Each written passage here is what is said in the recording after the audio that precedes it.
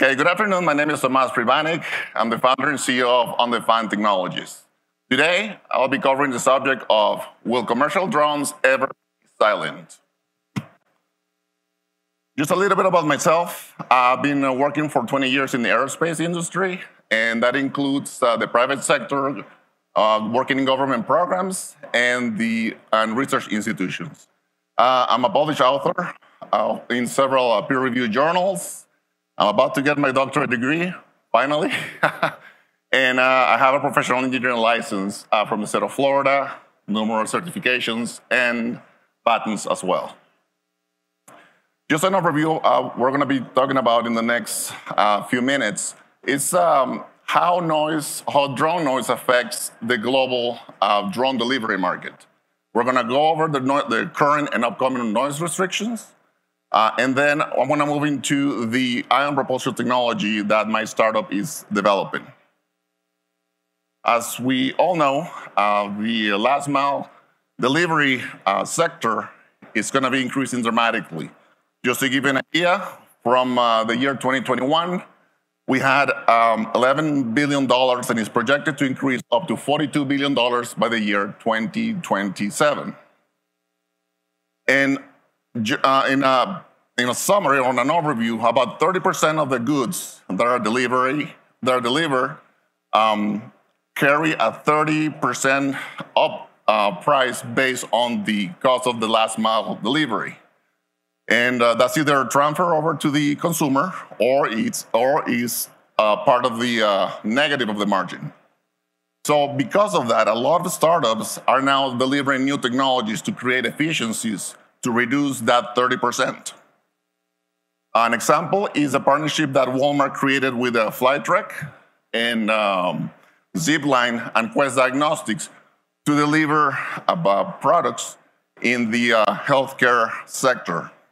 And of course, COVID-19 have accelerated or acted as a catalyst for this development.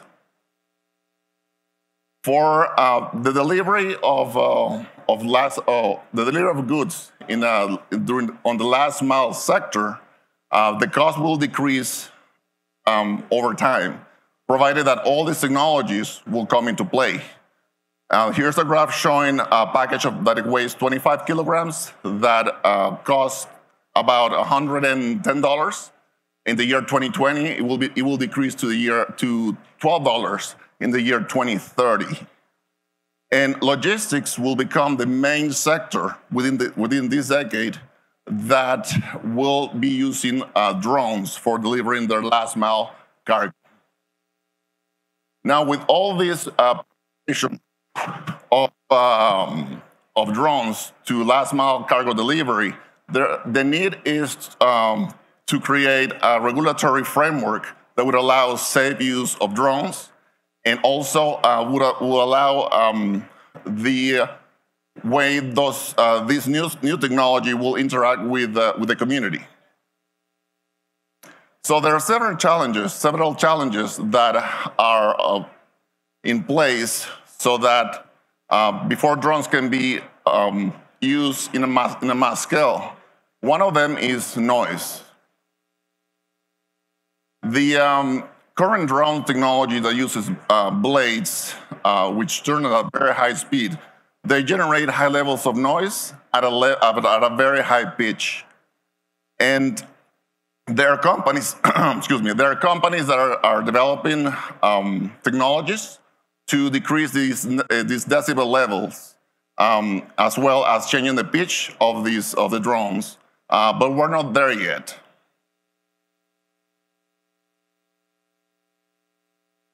A big factor that is important to think about is that the community is going to weigh the benefits of having a drone delivery to having to put up with the annoyance of the drone.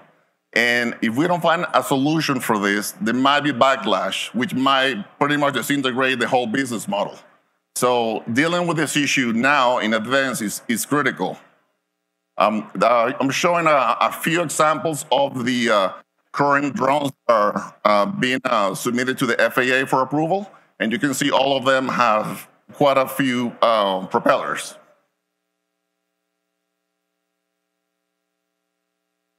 Now, historically, noise for drones had been regulated at county level. So each county had their own levels of noise that was allowed, and it was pretty low. It was more designed for cars and other items, and they range in the 70 decibels during the day to around 50 at night.